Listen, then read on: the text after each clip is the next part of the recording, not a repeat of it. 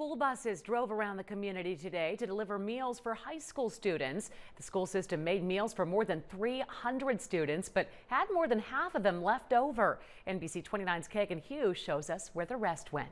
You know, we don't know what's going on in the communities, but we know that students come to our cafeteria and eat every day. But with classes canceled, Charlottesville High School made grilled cheese and chicken sandwich lunches for students Monday and set out to deliver them. So we wanted to make that option available to them even though schools are closed. Big black bags loaded with the lunches were stacked into a pair of school buses, then driven around. There were 10 stops on the list to hand them out, 300 lunches in all. So we figured it probably would be about half of that amount because not all students will take advantage of it. This was one of the stops, Friendship Court, more food than people. So the meals were offered up to more than just the students.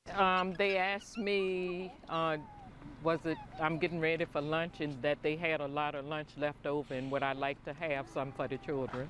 Joyce Maroney is a daycare provider. She was watching 5 children. Felt really happy. So now I can kind of hang out with them and don't have to worry about fixing lunch right away.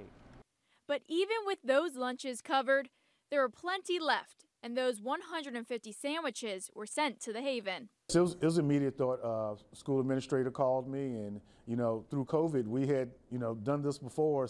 In Charlottesville, Kagan Hughes, NBC 29 News.